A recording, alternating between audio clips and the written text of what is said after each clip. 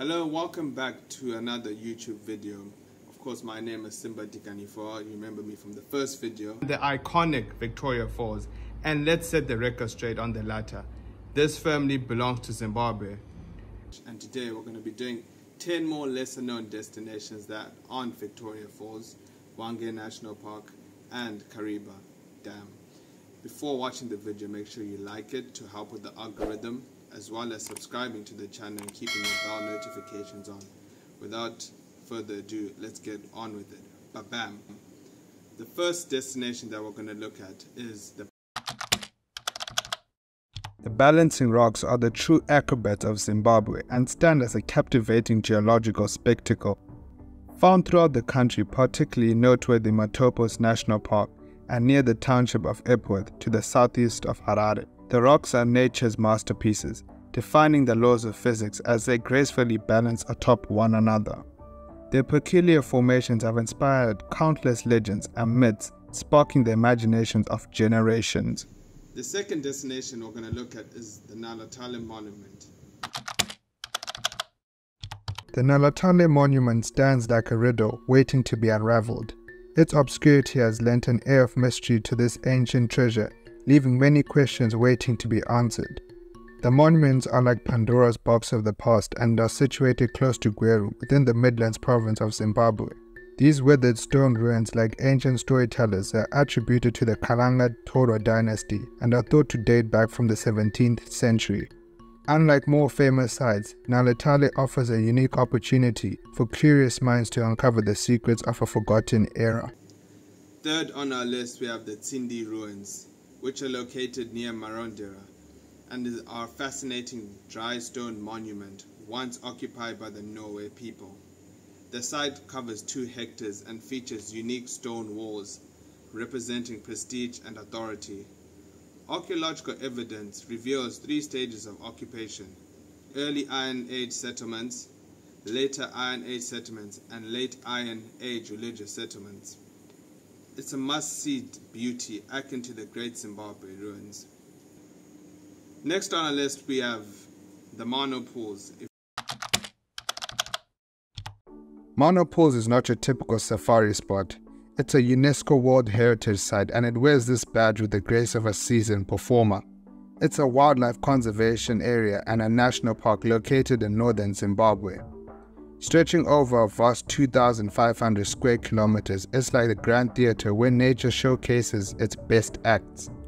The name Mana translates to 4 in Shona, a nod to the 4 main pools formed by the Zambezi River during the dry season. It's nature's way of saying, I like my stage just so.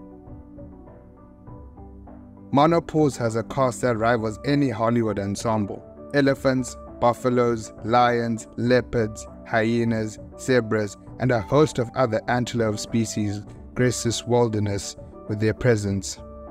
During the dry season, it's like watching a comedy show, where animals gather around the water, each with their own humorous act. It's as if they've rehearsed their routines just for your entertainment. Mano Pools is a place where wildlife takes center stage, and nature's beauty leaves you in awe. It's a safari experience like no other and stands as a testament to the beauty and resilience of nature. And here we've got the Bridal Falls. The Bridal Falls is the wedding cake of waterfalls in Zimbabwe. This waterfall in Chimanimani, which is found in the mountains above, are famed for their beauty and relative remoteness. As such, the site has become a destination for photographers and eco-tourists alike. Now, the next 2 are 2 game parks, one being Imire Game Park, which is a captivating destination that seamlessly combines wildlife conservation with thrilling adventure. This extraordinary park offers visitors a unique opportunity to experience the untamed beauty of Africa while actively contributing to the preservation of its precious natural heritage. And following that, we have Nyanga National Park, which lies in the north of Zimbabwe's eastern highlands. In its center is Mount Nyanga, the highest point in Zimbabwe at 2,592 meters, and Mutarazi Falls at 762 meters. It is home to many animals such as the zebra, wildebeest, leopards, hyenas, and some lions coming from the Mozambique. Next on our list we have Kuimba Shiri, which basically means singing bird. Kuimba Shiri is situated at the shores of Lake Chivero in a recreational park boasting over 400 species of wild birds. It was founded by Guy Stafford, the bird's answer to Elon Musk, back in 1994. By 2002, he had established the largest collection of indigenous birds in Africa, and several of their feathered residents have made guest appearances in BBC documentaries like The Life of Birds and Eagles, alongside the ever-distinguished David Attenborough. Mazvikadei Dam is approximately 35 kilometers from Chinhoyi and was built in 1985 to provide water for farm irrigation. It is the third largest dam in Zimbabwe and was built on the Mukwadzi River north of Bangkok. But Mazvikadei isn't just another pretty face in the dam world. It moonlights as the weekend's hottest getaway. Surrounded by indigenous trees and African bush, it's a supermodel scenery. Fishing is the name of the game here, where fish try to outsmart you like they're auditioning for a reality show. And if you're not angling for compliments, there's an option of a leisurely boat cruise, where the views are so Instagram worthy they practically come with their own filters.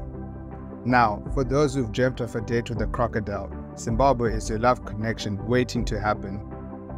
Meeting these scaly celebrities in the wild is like winning the lottery, but if you're eager for an exclusive backstage pass, the Mazvikadei Crocodile Farm will introduce you to the crocs that have more charm than a used car salesman. Just remember, when you crack a crocodile joke, make sure it's snappy. And there you have it. Those are the lesser known destinations that aren't the Victoria Falls, Wanga National Park and Kariba. Make sure to like the video and subscribe. And until then, I'll see you guys in a bit. Bye.